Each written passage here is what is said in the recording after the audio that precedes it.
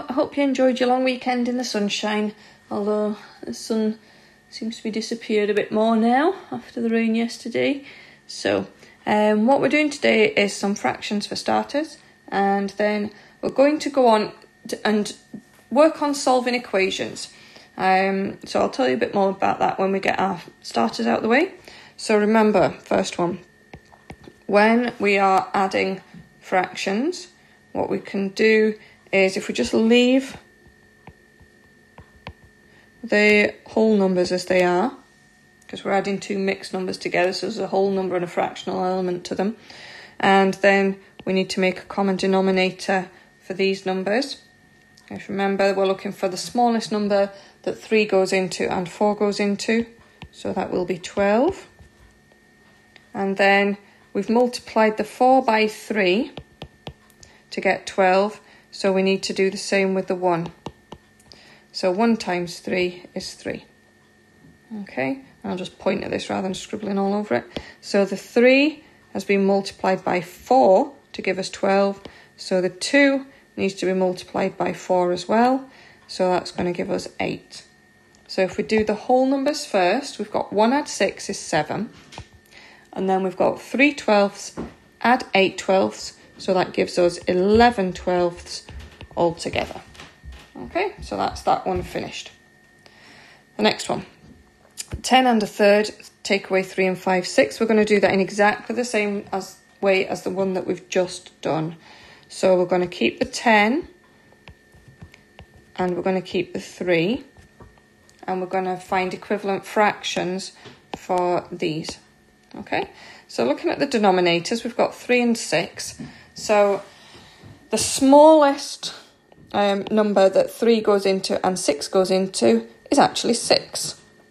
So we'll change these to 6. So we've doubled the 3 to get 6, multiplied it by 2, so we need to do the same to the top as well. So then we've got the 6 here, we haven't done anything to the 6, so we don't need to do anything to the 5. Okay, so all together here, look at the whole numbers. We've got 10 take away 3 is 7, and then we've got 2 6 take away 5 6. That takes us negative 3 sixths, doesn't it? Okay, so if you've got 7 whole ones and you take away 3 sixths, you're going to still have 6 whole ones. Okay, and you'll still have 3 sixths left, but 3 sixths, remember, will simplify. So the answer is 6.5. Okay, if you'd wanted to, you could have changed that to a half at that point. 7 take away a half is 6.5. Okay, and then the last one, look at that big long multiplication. So what we're going to do here is I'll tell you what we're not going to do, and that is we're not going to do 1 times 3 times 4 times 2 times 5 and put the answer on the top, and then do 3 times 8 times 5 times 7 times 14 and put the answer on the bottom, because that takes far too long and I don't want to do that. It's too complicated. So let's do our cancelling, where we can cancel anything on the top with anything on the bottom. Okay, so have a look at those numbers on the top, look at the numbers on the bottom, and see which ones match up, or at least are in the same times table. So we can see here, we've got a 3 on the top, a 3 on the bottom. So let's cancel those 3s. Can we see any other numbers matching on the top and the bottom? We'll look at the 5s. 1 there and 1 there. Now, we can see we've got...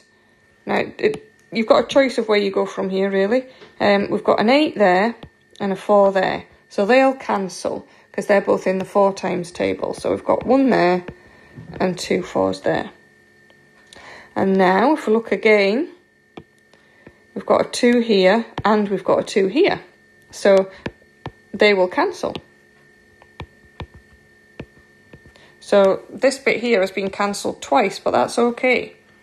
And then look what we've got on the top there. We've got 1 times 1 times 1 times 1 times 1. So nothing else is going to simplify there.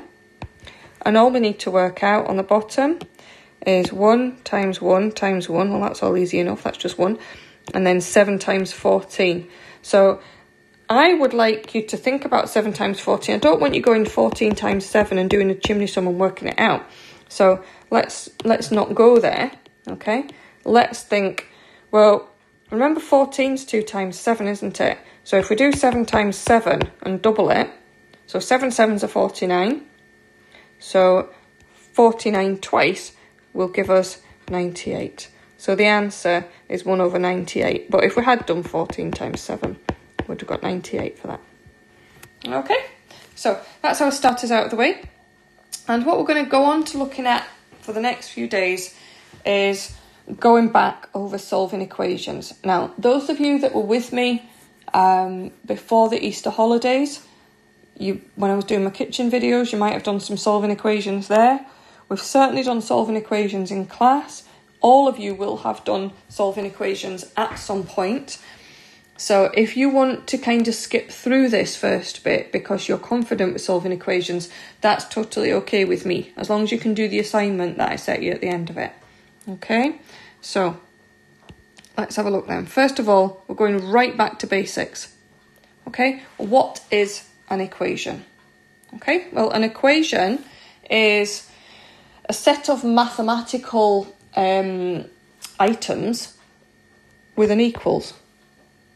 Okay, so for example, it might be 2t add 7 is 15. Okay, or it might be 8 equals 5t squared plus 3t minus 9. Okay, these are all or both equations because they are expressions made up of terms and there's an equals. Okay, so to start with, if you're going to solve an equation, you need to check you've got an equation, so you need the equals. Okay, so let's think, what do we mean by solve an equation? Okay, look at the equations that we've got here. So to solve an equation, basically what we're doing is finding out the value of the letter so that your equation is true. Okay, so putting it simply, it's find the value of the letter. Okay, the letter could also be called the unknown, find the value of the unknown, or it could be called the variable. Okay, they're both a bit more mathsy words for letter. Okay. So the most important thing is that when we're solving equations, we do it in steps, okay? But both sides must be equal every time you've got an equal sign, okay? Regardless of what you've done to your equation, if you don't have both sides equal, then you're telling fibs if you put an equal sign in between, okay? So it's very important that you keep both sides equal every time you put an equal sign. So an equation is a bit like a balancing scale where we've got things on both sides and the things are equal to each other. Both sides have to weigh the same for this balancing scale to stay flat. Okay, so the point at which everything balances around is the equal sign.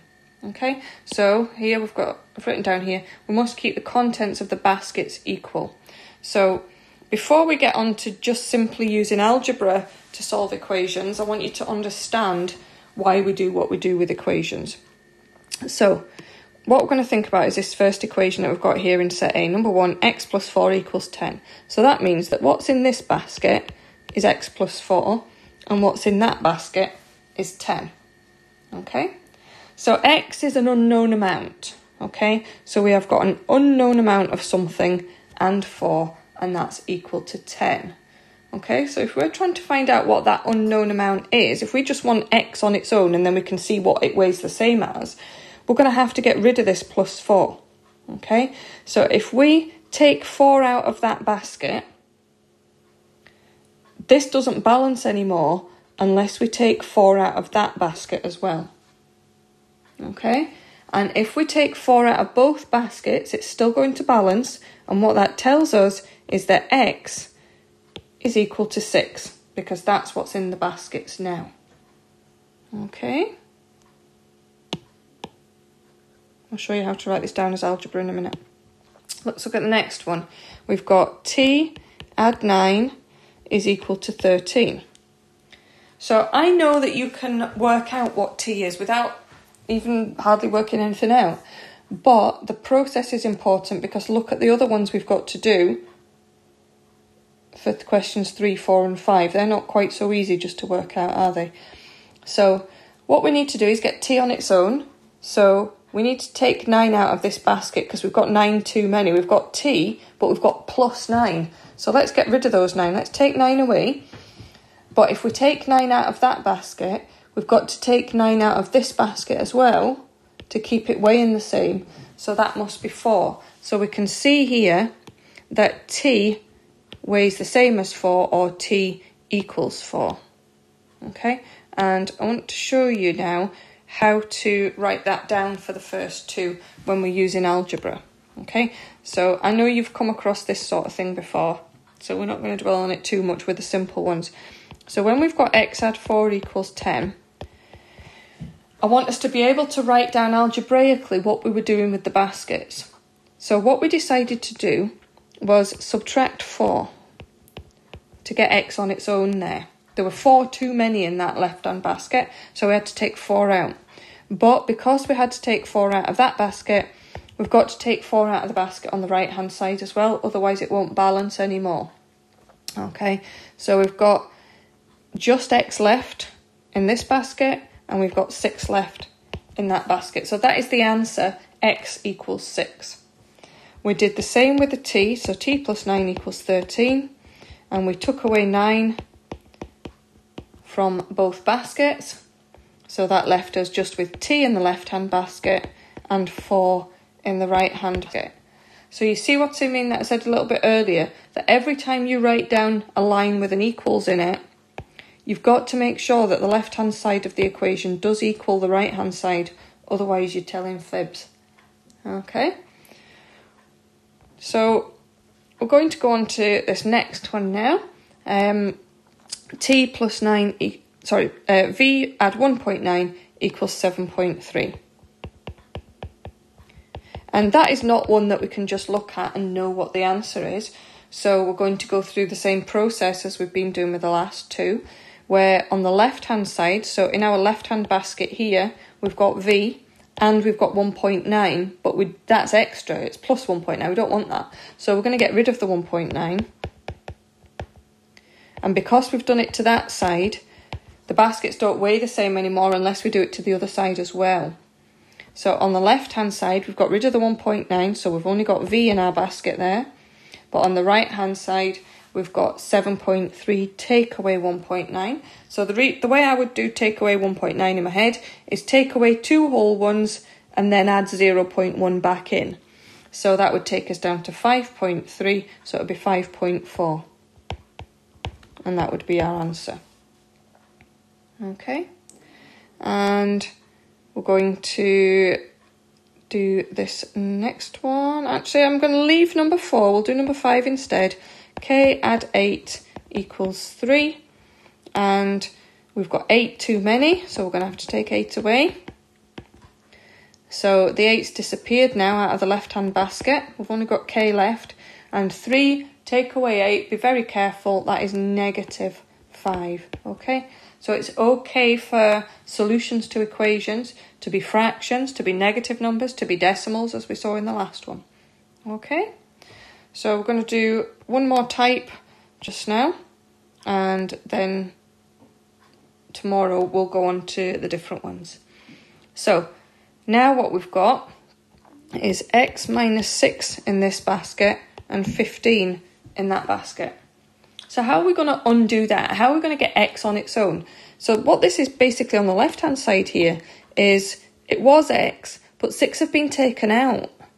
So if we want to restore this back to being x again, we're going to have to add 6 back in to get rid of this fact that we've taken 6 out. So we need to add 6 into the other side as well, and that's going to give us x equals 21. So let's write that down algebraically. So we started off with x minus 6 equals 15. We'd had to do the opposite of minus 6 to restore this back to x on the left-hand side, so we're adding 6. So now we have got a full bag of x on the left-hand side, and we've got 15 add 6 is 21 on the right-hand side. Okay, so if you've got a minus, the thing that you do to both sides is add it. And the ones that we just did, where you've got a plus to start with, you subtract that from both sides. So you do the opposite of what you've got. Like I say, I know this is revision, but if you have ever struggled with solving equations, it might be, not that you can't do the difficult equations, it might just be something has not quite clicked with the more simple ones, and we need to kind of build that back up again. So that's why I'm starting from the beginning with it. Okay, so the next one, we're going to go straight to the algebra here. So c minus 3 equals negative 1. So we know that to get rid of this minus 3 and restore it back to being c, we have to do the opposite of what we've got. And notice when we say what we're doing to both sides, there is not an equals in the middle here. Okay, these are instructions, that's why I've put them in brackets. Okay, so on the left-hand side, we've restored to our full bag of c, and then negative 1 add 3 is 2.